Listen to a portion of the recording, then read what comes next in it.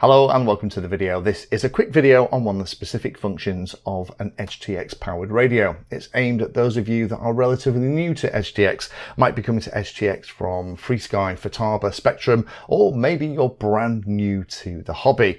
Now there are links below to the rest of the videos in the series, as well as more advanced stuff as well. Don't forget you can find content by just looking for the thing you're interested in and adding Painless 360 to your search term here on YouTube.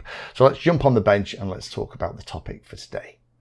This time it's looking at the system menu. We've already gone through in the series and had a look at what all these different parts of the model menu are all about, but there is another menu in the system. If I just escape out of that, if I press the system menu, oh blimey, we have an awful lot more to go through. So let's go through this, because actually the vast majority of the time you're never going to get into the system menu. If your radio is set up and it's working fine and everything you need is on here, then you're very rarely going to need to come into here to do anything, with the exception of binding things like receivers.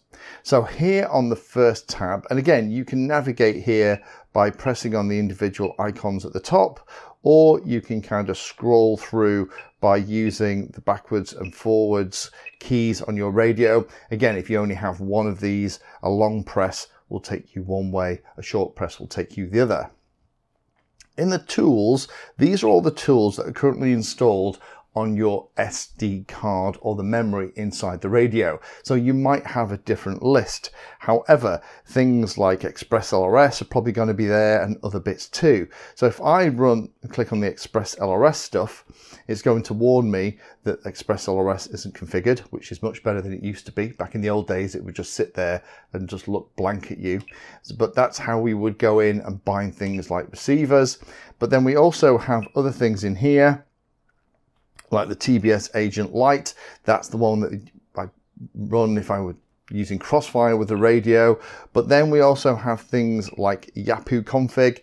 Yapu is one of those telemetry widgets that you can put here on the radio, specifically designed to work with things like Ardu Pilot, but is incredibly useful. You've probably seen it in other videos of mine.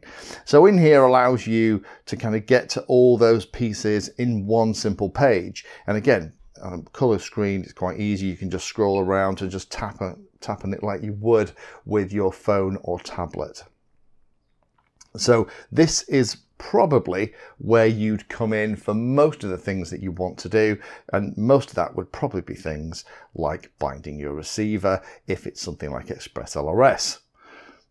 Next one in the list is the SD card. What we're doing here is looking at all the things on the SD card, so we can look at all the images we've got here and everything else. Is this useful? Well, yes. The internal storage and where things are make a difference sometimes, so you can actually check whether or not the things that you need to have be in here are actually in here. So for here are all the wave files for the different sounds that we have on the radio. Next one then is the radio setup, and this is what most people would probably expect to see in the first tab of this menu. Here we set the date and time, we can set the sound with the variometer, the backlight bits and pieces, how the haptic stuff works, where it buzzes, how long the splash screen is displayed when you power on the radio, whether or not there's the startup sound, what the owner ID is, the location, all those different things can be set inside this radio. And you need to set them for the location that you're in and the language that you're using.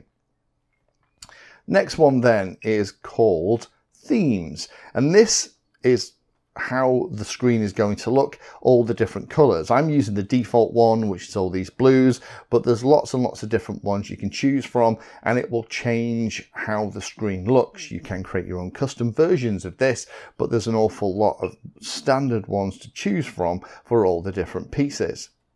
Next one then is global functions. Now, global functions is something that you probably won't get into. It's something that's set up on a radio level.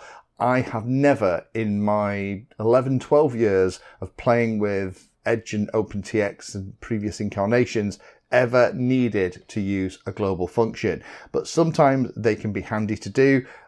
Next thing then is the trainer. So this is where you can set up the ability to have your radio connected to somebody else's radio, either via a cable or wirelessly if it has the equipment inside, so that you can give control or take control from another radio if you're teaching somebody to fly, or if you have multiple radios connected together, so that maybe in a very large model, maybe one of you is driving the RC tank, the other one is controlling the turret and some of the other smoke effects and things like that from another radio. That is absolutely where you set it up in here.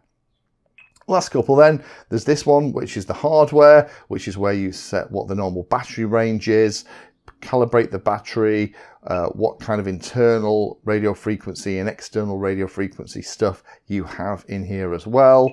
And then finally, you have the information panel, which just tells you what is actually installed. This is really important if you can't remember what EdgeTX version you have or those kind of things, or even what versions are on things like the modules and receivers. It can all be done through this screen. So in reality, the ones that I use is this one here, and most of the time that's using the Express LRS one here. I've not currently got that set up to go in and bind the receiver and change the speeds of the link. The rest of the time, I never bother with the system menu. It's all done in the model menu.